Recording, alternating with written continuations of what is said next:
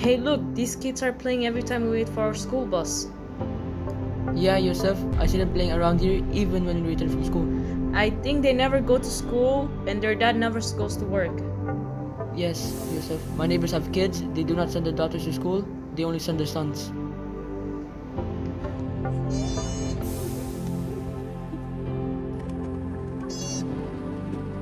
To look for a problem around us for our National Scientific Research Program. Yes, Yousef? Can we choose a problem based on behavioral science? Yes, if it is categorized under social sciences, definitely we can choose it.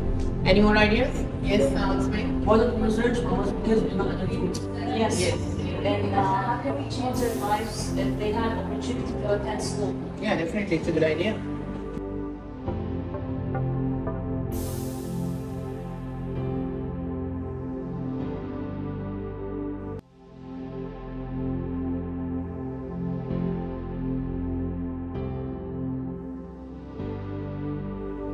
How many kids do you have?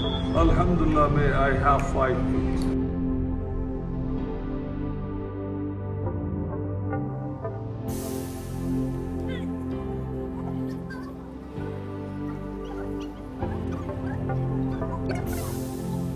Friends, what can be the solution to children not just doing quality education and staying socially underdeveloped? Yes, Mohammed? We can organize seminars for awareness of literacy.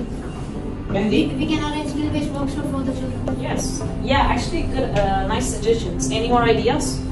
Yasin? They can attend online classes. Amen? Giving them proper schools and regular classes. Wonderful idea. Wonderful ideas. What is the best solution for kids who do not attend school? To enable them to attend school. So we have to find ways for them to be educated.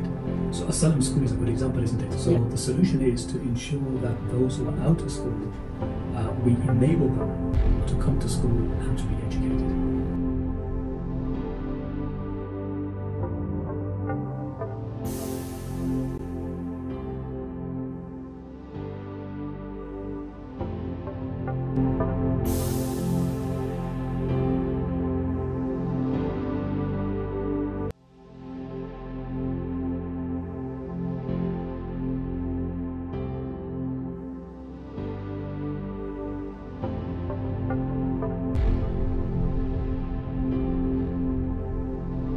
Three of my children are in Assalam schools.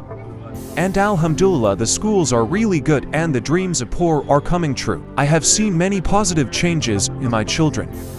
They are more confident and they can communicate in English very well. The first question is, what is the difference have you seen in your children because of these welfare schools like First Assalam? Yeah, a lot of changes I feel in my children. Behavior change. I saw that growth is also improving in my children. They are now self learner now. They are by their own they are learning. They have the very good pace. At home they are all the time keep busy with the learning through.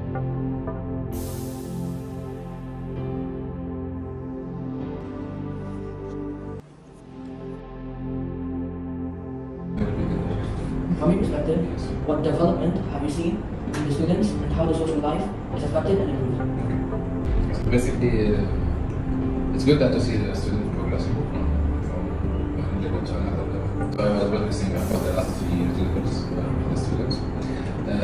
I see their development from getting in, they get the value to the schools, etc. But what's making it different that makes me really happy when I join the competitions and I see the students who are engaging and participating in these competitions. So from each year to another year, I see the difference in their developing into the competitions. So like first year I see basically they want to learn, so the second year I saw really amazing ideas and amazing things that you guys have done. And this is on all school, not only specific school. I saw those students who are winning the prizes again. I just saw recently among 30 schools, our names were there. Price of the ministry, which means this is there's a good development happening to the school, and we are ensuring those schools are become part of the local system, and this is what we are aiming at. So within this year, we put a plan in place that Assalam school graduate will be graduating from grade 12. We'll give them kind of education, so we prepare them for higher education.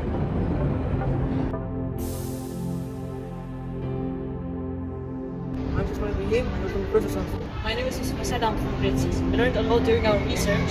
After carefully analyzing and evaluating, we can conclude that most of the schools in Qatar are making such a great difference in the lives of children that cannot afford to receive quality education. Every child deserves to have a safe and bright future in their social and academic development. If Qatar can do it, so So can you.